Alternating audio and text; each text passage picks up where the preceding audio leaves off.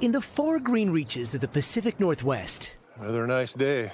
John Anderson leads the way to a beachcomber's paradise. Look at this. So you'll see colors, you'll see shapes. It's like a treasure hunt. Yeah, it is. John has been combing the beaches of the Pacific Northwest for almost 50 years, and in all that time, he's never gone home empty-handed. Whew.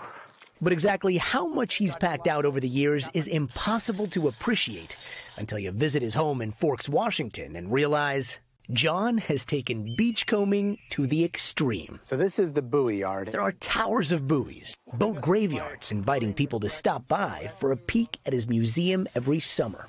And what's inside is a kaleidoscope of our complicated relationship with the sea. Didn't realize that everything had a story or a person behind it, or somebody used it or lost it or threw it away. A collection that started with finding elusive Japanese glass buoys that date back as far as a century. And that sparked a lifetime of searching. And then came the years after the catastrophic tsunami in Japan, when debris from a distant disaster would wash up here on Washington shores. This is the Japanese 2011 tsunami corner. In 2013, John traveled to Japan to return what he could to owners documented in Lost and Found. People just couldn't believe that we would bring it back.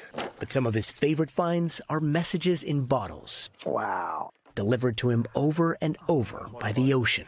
There's a lot of history and there's a story in everything. One of the things that I never gave up from childhood was adventure. Gadi Schwartz, NBC News, Forks, Washington. Thanks for watching. Stay updated about breaking news and top stories on the NBC News app or follow us on social media.